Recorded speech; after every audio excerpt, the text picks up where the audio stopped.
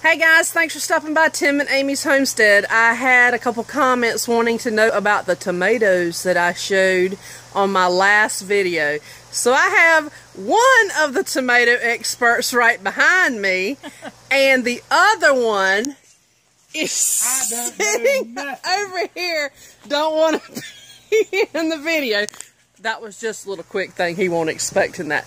But anyway, I'm going to turn my camera around in just a minute and let her tell you about these tomatoes and the peppers that are behind me. Okay, want to know about these tomatoes? Well, let's just start where they began. Out of a tomato I bought from the farmer's market, and I saved the seeds and then planted the tomatoes, and this is what I've got. They were heritage, and they're ugly when they're growing, let's just say, but they taste really, really good. And to get them to grow like this, we got us a wicking system.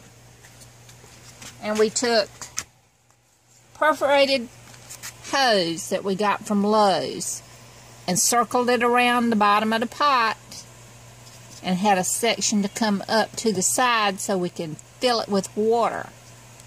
We also covered it with landscaping fabric and then topped it off with some soil.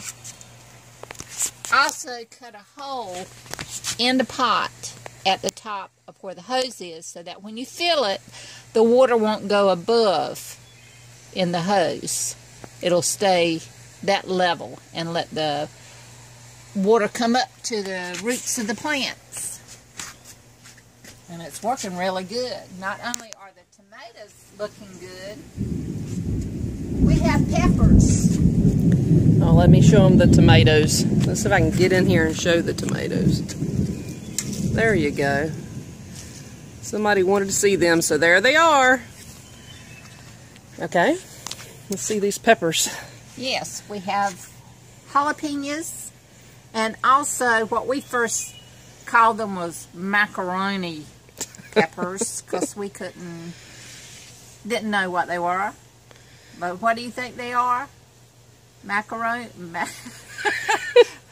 Marconi, giant Marconis are what they called. And just to peek inside the plant, look at that pepper. Let's see if I can get in there to it. There it is. This thing is huge. And this one, we can walk around to the other side. Yeah, let's walk to the other side. Yeah. And you can really see it. Here's another one of the tomato plants here. Yeah. They have gotten so big. I mean, so big. Okay. At least from this side, off the ramp, you can really see the fruit of these vines really good now. It'll be a while before they get ready. If they develop like the ones we purchased, they'll be about that big around maybe, or at least that big. They're really meaty tomatoes. I'm at a trip. Okay. I got these macaroni peppers. Here's one. Look at the size of that boy. And so supposedly the ones we've seen are these hot or no? Not? They're supposed to be like bell peppers. Oh, okay. The taste. But these babies are supposed to get maybe about that long. Oh my gosh! Really, and turn red. Seemed like I'd seen a big one. Oh, there's a big one right there. Here's one. Can you see it? That thing is big. Yeah. So, but we recommend this kind of gardening because we're not here all the time to continually water them. And so far we have found that by doing it this way, we don't have to be here every minute on these hot days, that it can last maybe 3 or 4 days without having to water. Yeah, because with this heat in my garden, I'm having to water every single day. And this way is so much easier. I'm going to do some of this next year in my raised beds. Yeah, it would work really good. And that's how we're gardening. Is there The tomato plants. Make them big. Yeah, Grizz is in here doing the sucker pulling right now.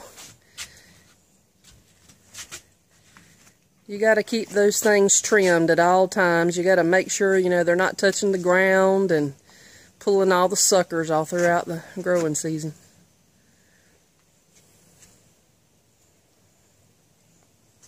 Aren't they pretty little blossoms? Hope they all get little tomatoes on them. That'll be great. Can't wait to see. I know. These tomatoes are so good. We'll have to do another video when they start turning purple and they're ready.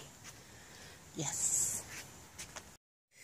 Hey guys, so we're back again to say our goodbye, and thank you so much for stopping by and checking out their little garden that they have on their raised beds.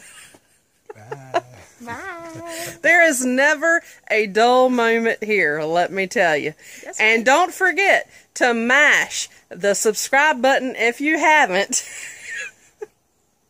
And the bell for more videos. So see you around now, you hear?